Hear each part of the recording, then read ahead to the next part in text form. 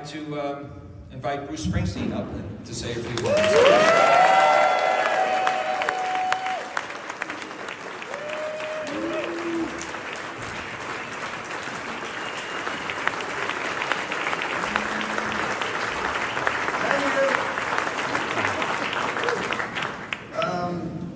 First thing I want to say is how happy I am that my archives are going to have a home right here in New Jersey. That means a lot.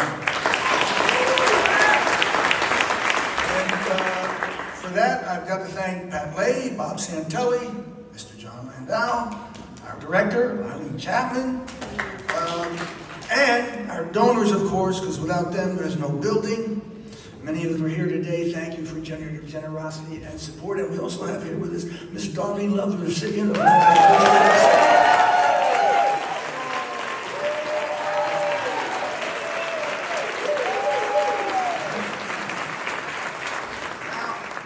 having a building with your name on it is a tricky thing because I'm still alive. And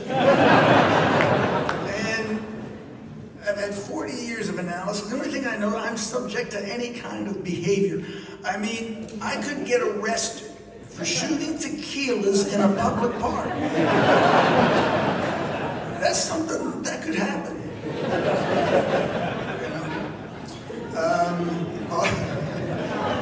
But all I can say is I will try to do my best to do nothing for the rest of my life to embarrass a building. All right? Just in case, I might suggest to the architect, the letters should be removed on the outside. But believe it or not, there are people who come from around the world for their vacations or their pilgrimages to spend their hard-earned dollars in Asbury Park or Freehold in search of from whence I have hailed. And now they will actually have some place to go other than my house. So I'm glad about that. I'm glad I'm not getting all the junk out of my house because it was really getting cluttered in there. So now I got some place to put that stuff.